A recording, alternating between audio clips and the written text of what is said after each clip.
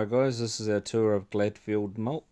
This is one of their main roasters. I've done some voiceovers on parts of this because the manufacturing noise is so bad, as you'll see in some of the squeaking noise towards the end.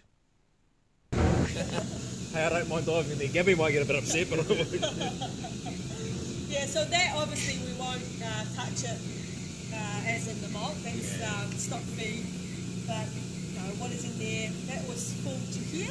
Wow. So it's 10 tonne that we posted.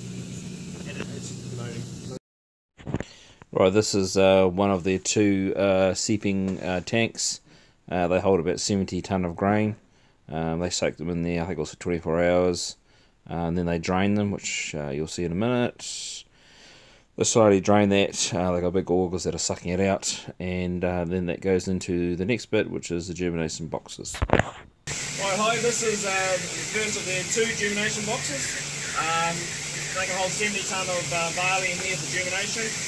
We've just come from the seeping tanks. Yep, and so it'll be spent, the barley will be in there for 5 days to germinate before it goes through to the next process. So this is all part of what Gladfield are doing in their upgrade, supplying all home brewers with more malt. Well, this is Gladfield's warehouse. Absolutely huge, as you can see. Big half-ton bags over there. American ale.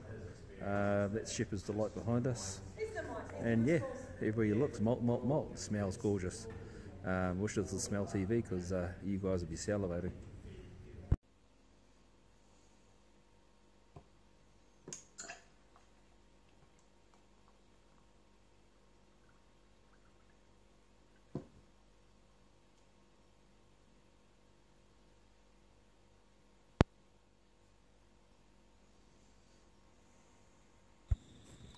Right, hi everyone. So yeah, that was Gladfield's malt.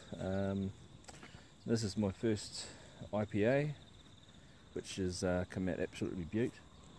Funnily using all Gladfield's malts, so I thought it was quite good to have that out here tonight. This is my herd of cows, or one of my herds. We've got two herds like this, 2 herds of 300.